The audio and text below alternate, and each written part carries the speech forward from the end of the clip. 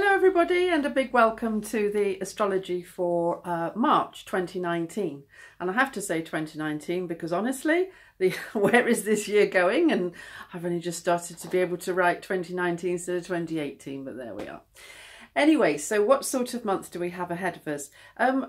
Quite an interesting one actually. I do try to give you a sort of like an overview, just a brief synopsis, a one-liner at the beginning. And I think if I'm going to do that, I'm going to say a month in which you feel out of control and yet events are happening outside of your control. So events are just exploding and appearing and happening all around you, and you don't feel as if you can do anything other than just hold on and go with the whitewater rapids. So that's my sort of overview of the month.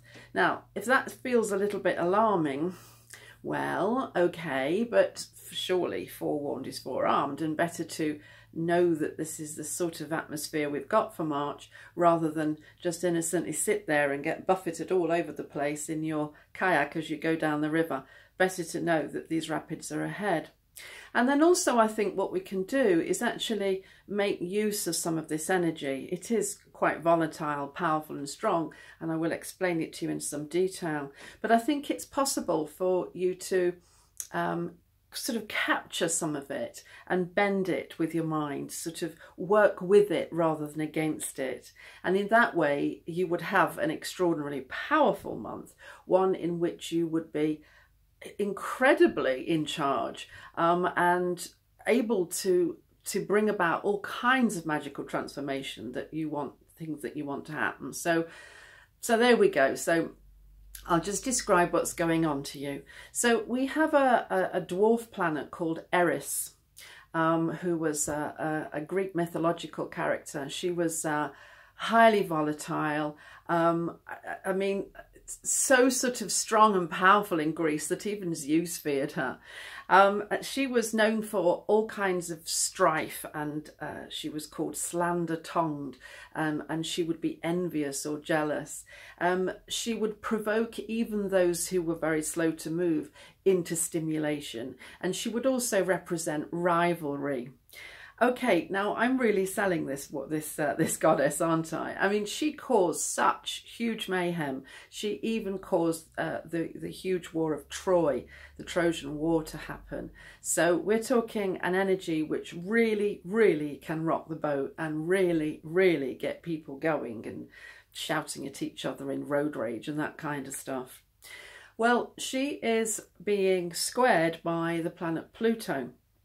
And Pluto, all by himself, another dwarf planet, is extraordinarily strong. Pluto is known for his ability to get into power struggles, to make things very intense, to bring subterfuge, to bring a great power for transformation, a great need to transform to the table. So things like DNA and epigenetic influences all come under Pluto. So Pluto rewrites codes, if you see what I mean, to make the future. And Pluto also comes along, can be with sexual urges, so there can be very intense sexual situations in March also, where people might get completely blown over by huge and intense passion, for instance. Look out for that one.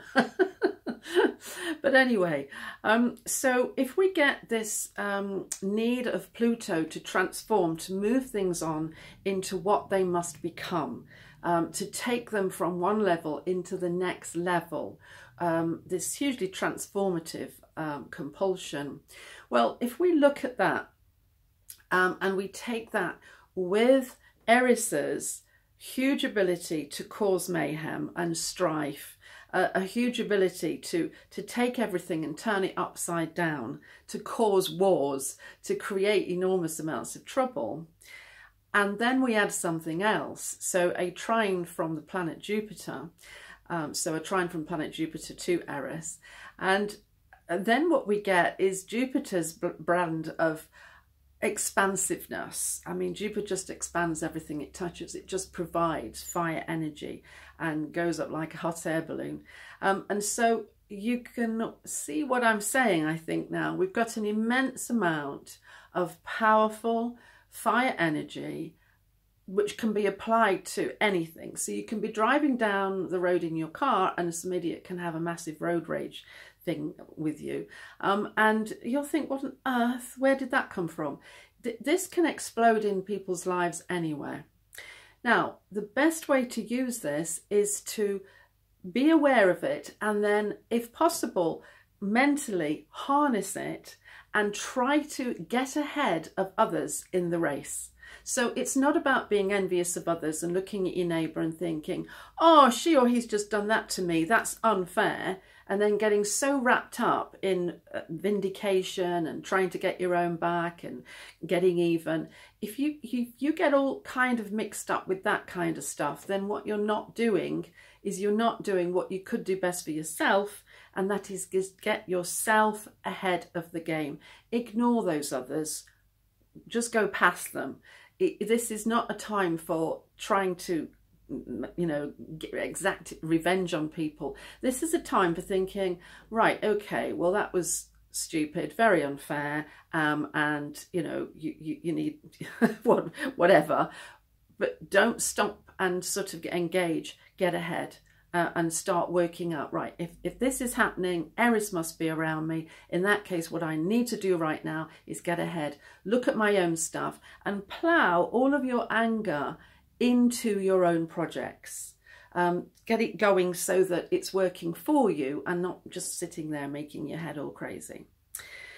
So we've got that happening this month. Now, at the same time, you're going to feel pretty powerless. Now, this is a strange mix, really, because we've got a lot of feminine energy, planets in Pisces, planets contacting Neptune, which is going to sort of like wash things away, wash away strength, take away our feeling of personal potency.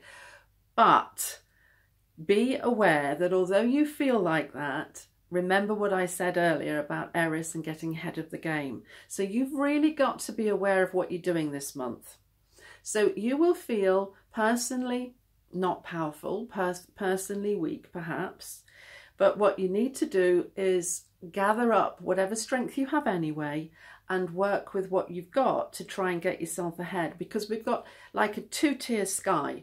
We've got this very powerful Eris-Pluto energy working, and then we've got this sort of weakening energy underneath. And what you need to do is, whilst you're aware of the weakening energy and how it makes you feel, you need to be aware that you don't need to be excluded from the high level, high octane, high power stuff. You can very much join in.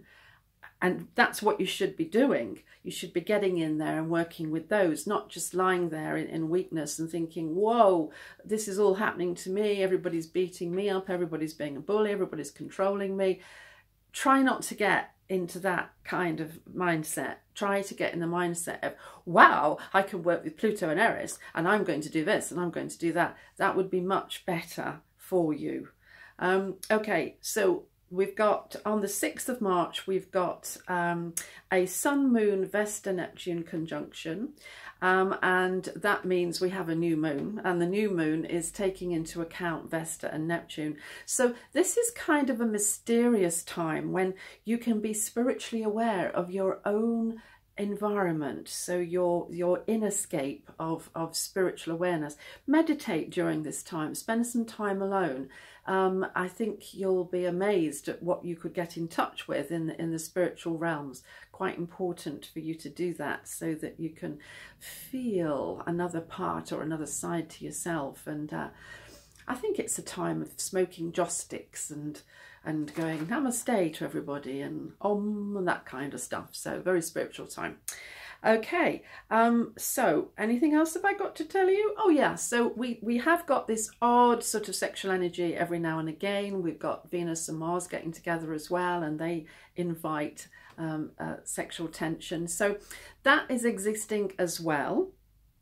Right, apart from that, This is a powerful month, right? So I don't want you to lose any of the power. I want you to stay in there. Don't forget you can have a personal reading with me, by the way. So we can cozy up, get together on Skype, have a chat, and we can sort out your own personal way of making the absolute best of this month and the year ahead.